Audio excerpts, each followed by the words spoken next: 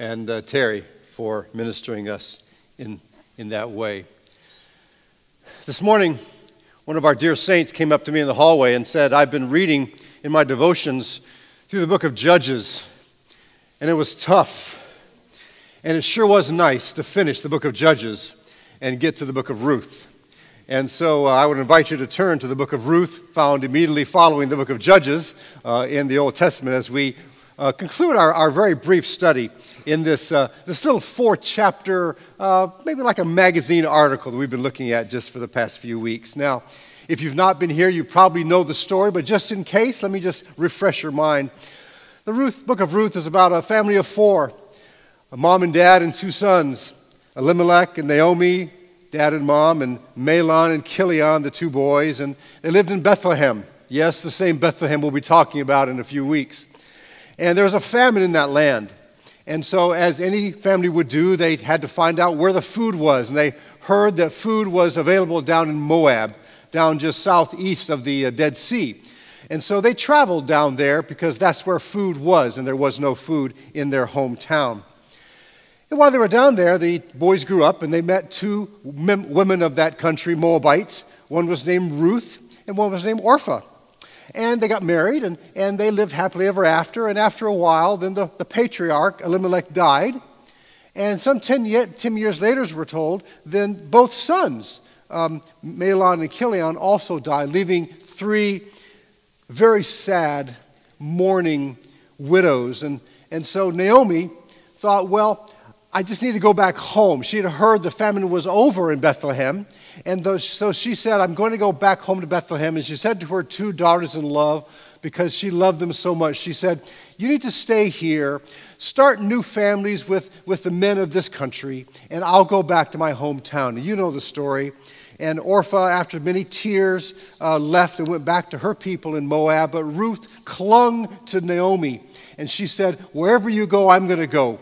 Your people will be my people. Your God will be my God. And so Naomi relented and let Ruth come with her back to Bethlehem. Widows have nothing, like orphans, and so they were at the bottom rung of the social ladder in Bethlehem, as was the culture of that day. And so the law permitted them to go into the fields and to pick up leftover grains that the harvesters would leave there. And so Ruth did so, and she happened to come upon the field belonging to Boaz, a near relative. And they struck up a friendship, and it developed into a romantic friendship. And it was perhaps still platonic, perhaps, because one of the symbols we have in there is found in Ruth chapter 3 and the 11th verse, because Moab is saying, all the people of my town know that you are a woman of noble character, Boaz says to Ruth. And last week we ended chapter 3 waiting to find out how this would come to pass. And you know the story, and Major Pam read the culmination, which is fine.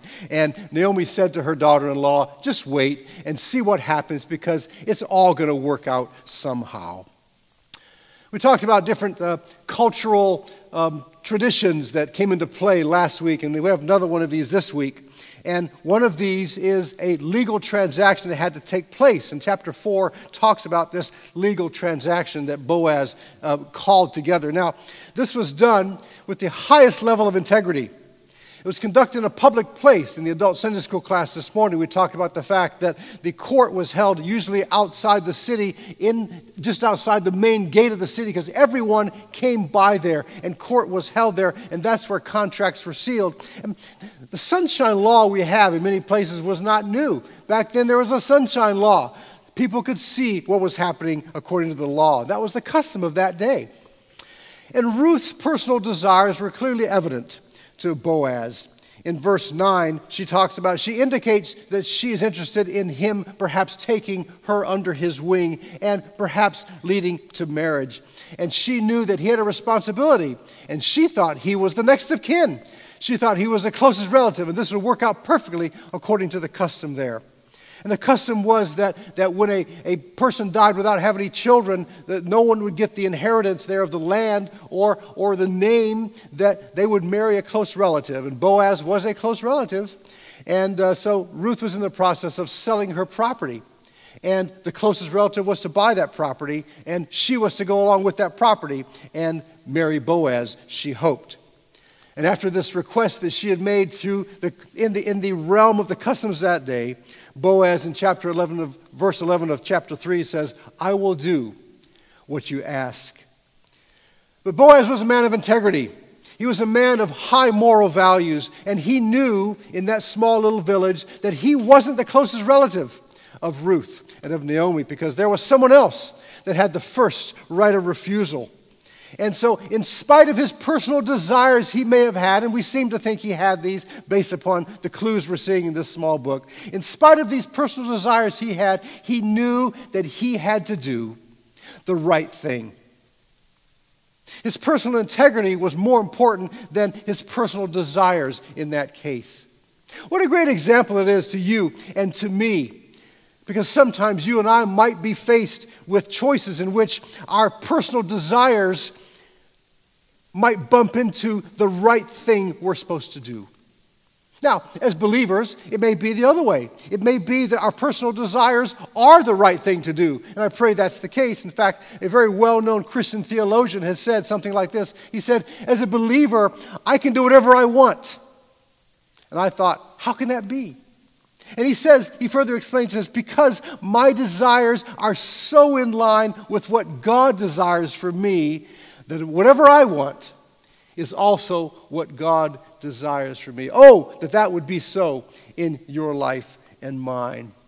But the life we lead sometimes, there may be times when what we personally may want might be at odds with what God may want for us. And they might become mutually exclusive, perhaps. We have to choose between either doing what we may desire or what is really right. And Boaz faced this choice of what he may have desired and what he knew, according to the custom of that day, was the right thing to do. So, as we read in chapter 4, Boaz set up court outside the city gate. Everyone came to that town, and so he set up court there. And the cities were walled, as you know, and so people would come by there, and it was a public place. So he found this person whose name is not given in our scriptures, and he said to this person, he said, come over here, my friend. Scripture tells us also he found 10 witnesses to sit down and to observe this transaction that was going to take place. Isn't it amazing that when Boaz contacted this person, the person who really had the first right of refusal, the person that could very well take the woman that he desired away from him, he says to this person, come and sit down, my friend. Boaz always spoke with grace, didn't he? He always spoke with kindness and dignity. Remember in chapter 2, verse 4, he comes back from the field and he talks to his slaves, he talks to his workers, and he's a very wealthy businessman, and he says to the hired hands or the slaves, he says, the Lord be with you. And they said, and with you. That's a man that cares for people no matter what strata of society they may be in. And in chapter 2, verses 11 to 12, we see what he says to Ruth, first of all. Because what he says, I've been told all about what you have done for your mother-in-law since the death of your husband. How you left your father and mother and your homeland and came to live with a people you did not know. May the Lord repay you for what you have done. May you be richly rewarded by the Lord and the God of Israel, under whose wings you have come to take refuge. What a man of integrity. What a man of grace. What a man of dignity who could have thrown his weight around. But he chose to show respect and dignity for everyone that came into his area.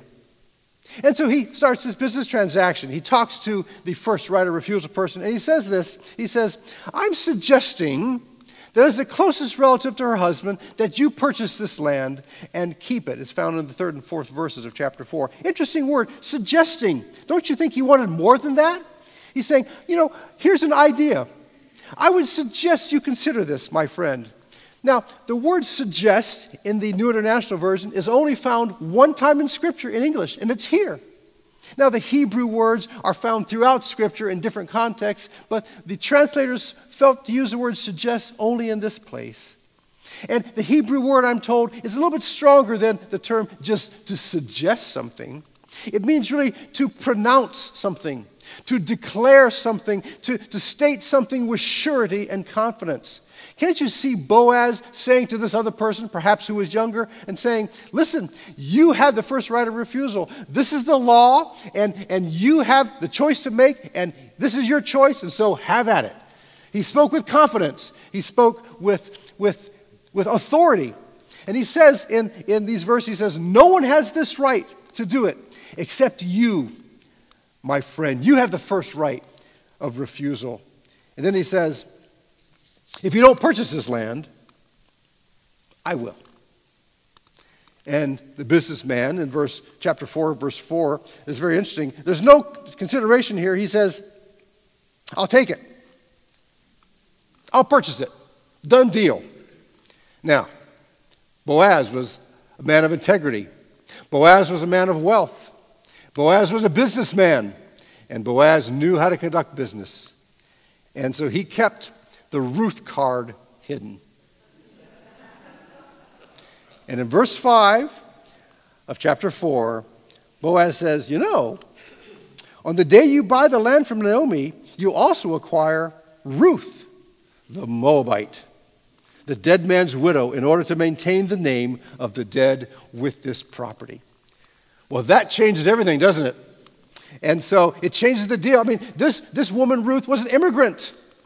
And this man said, listen, if I purchase this land, then I'll be expected to marry her and produce children, because that's the custom there, and they'll be heirs to my estate along with my own kids, he perhaps thought. And he knew that Jews were not to associate with foreigners like these aliens from Moab. In verse 6, he says, well, then, I cannot redeem it because I might endanger my own estate. You redeem it yourself. I cannot do it. Marrying her, he thought, might endanger his own estate. It might, the King James Version says, it might mar my inheritance.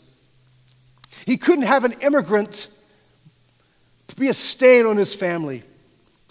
And his concern here was mainly an economic one, wasn't it? My inheritance is going to be messed up. I got to go back and redo my will because of this unexpected thing in my life. She would be a bad investment, he thought, and he said. Isn't it sad that you and I sometimes may feel that we might not be a good investment? Satan wants to say to you that you need to be critical of yourself. Satan wants to think of you as someone that is not a good investment for the Lord. We may be at the receiving end of a lot of criticism. We may think to ourselves in our souls, what am I really worth to God? Can God really use me? But God has chosen to invest in you. God has chosen to invest in you. You are worth it. You are worth his time. You are worth his love. You are worthy of his belonging in his family. Don't let Satan make you shortchange yourself, because you are worth God's investment in your life.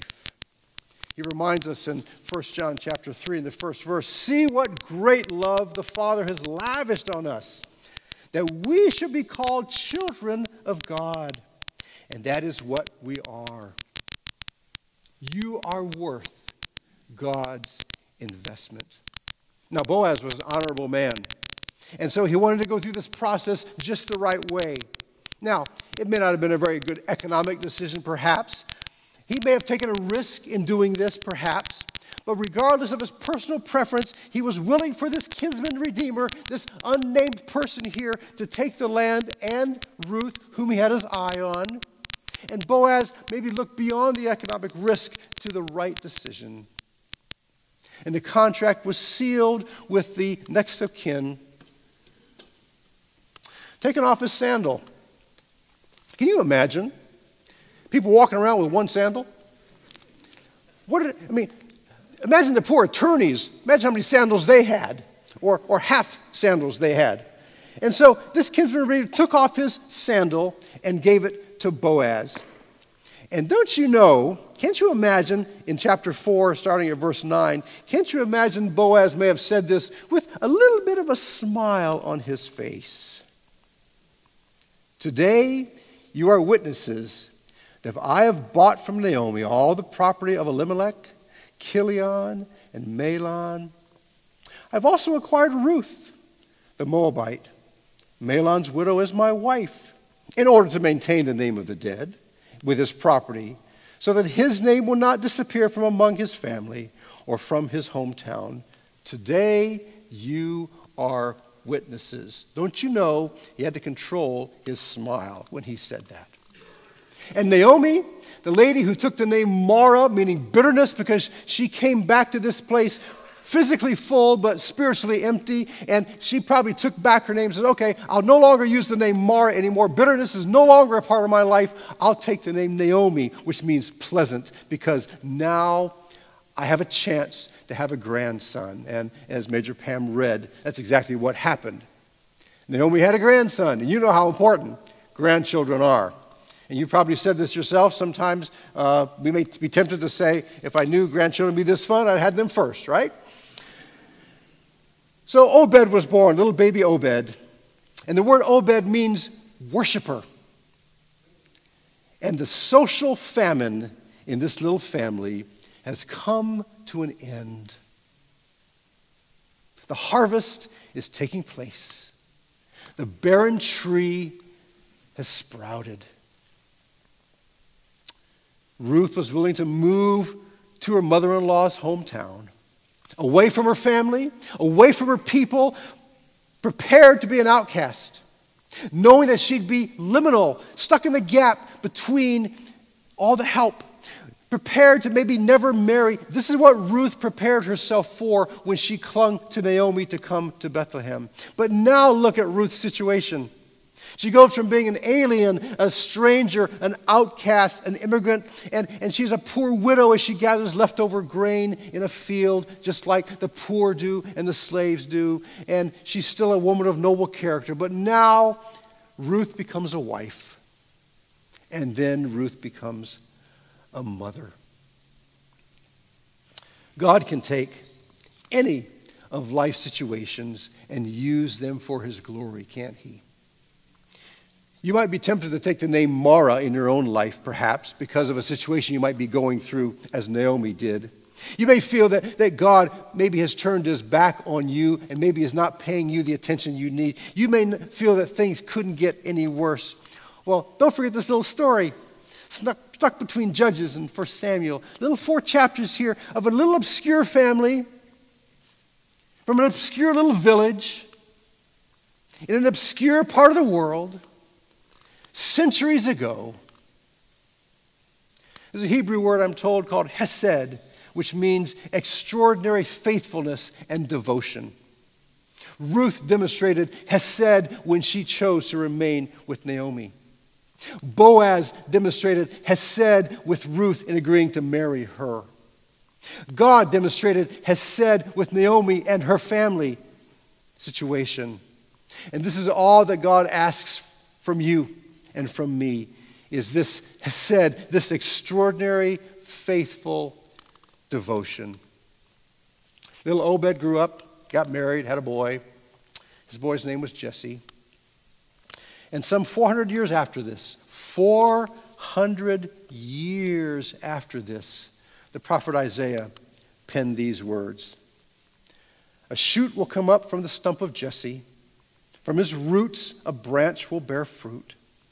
The Spirit of the Lord will rest on him, and the Spirit of wisdom and of understanding, the Spirit of counsel and of might, the Spirit of knowledge and fear of the Lord, and he will delight in the fear of the Lord. This was 700 years before the first Christmas. 700 years before Mary was told about a little baby boy that would be born. 700 years before God took off his God clothes and clothed himself in the skin of a baby and came down to earth. What's Isaiah saying? Isaiah saying Jesse grew up and got married, had a son.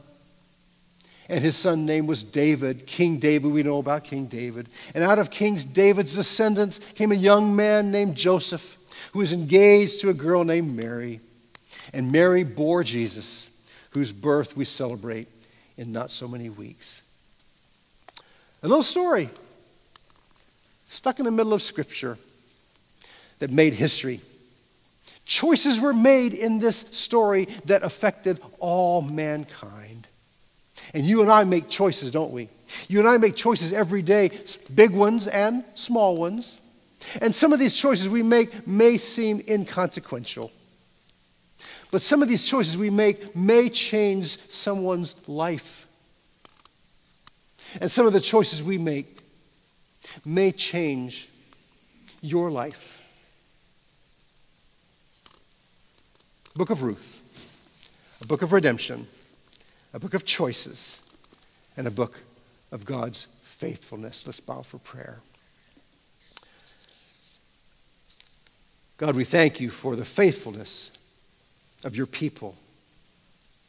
God, we thank you for the faithfulness, the faith that Ruth exhibited when she chose to leave her own people to stay with her mother-in-law Naomi, with whom she loved so much. Thank you for the faithfulness of Boaz in doing the right thing and how you worked it out as he would have liked, but he was willing for that not to happen based upon this kinsman redeemer who had the first right of refusal. God, we thank you for the blessings that you have brought to us today through Ruth and Boaz and Jesse, Obed and David. And God, as we make choices ourselves, may we realize that some of the choices we make may affect generations behind us, as Ruth's and Boaz's did. May we take every choice for what it is to be a special thing, a gift given to you, given to us by you. And God, may we make our choices in line with your will. For it's in Jesus' name we pray. Amen.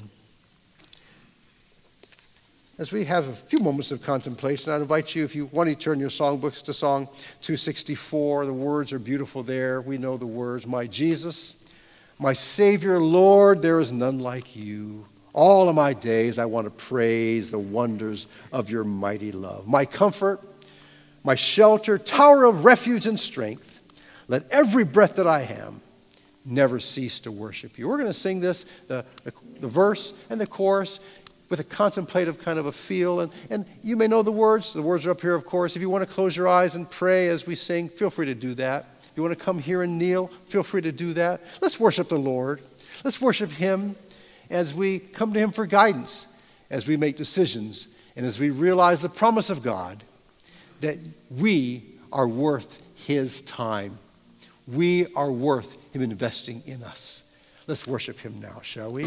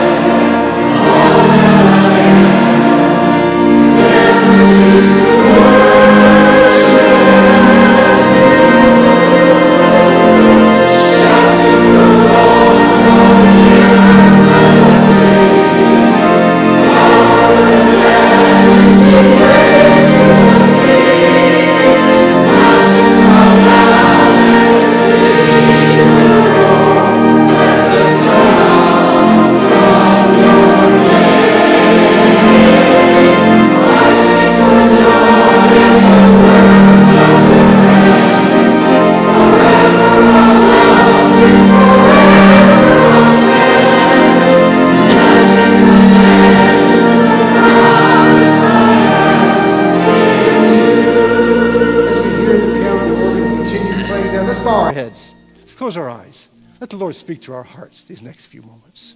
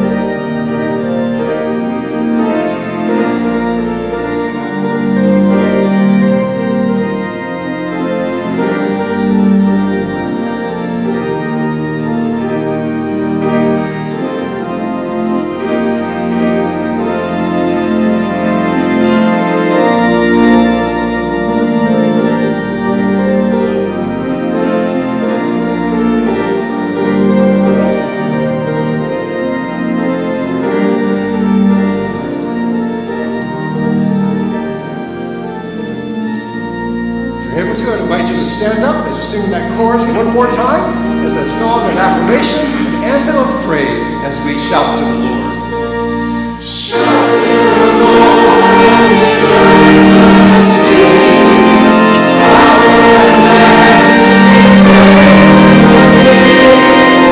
Mountains come down and seas roar, let the sound of your name. I sing with joy and praise forever I stand. Nothing compares to the promise I have in you. As you leave this holy sanctuary today, may you do the right thing, which may be what you wish or may be contrary to your personal desires. May you have the assurance that God has chosen to invest in you and that you are worth his time. You are worth his love. And may each one of us show the same extraordinary faithfulness and devotion of which we have been reminded today. Amen. God bless you.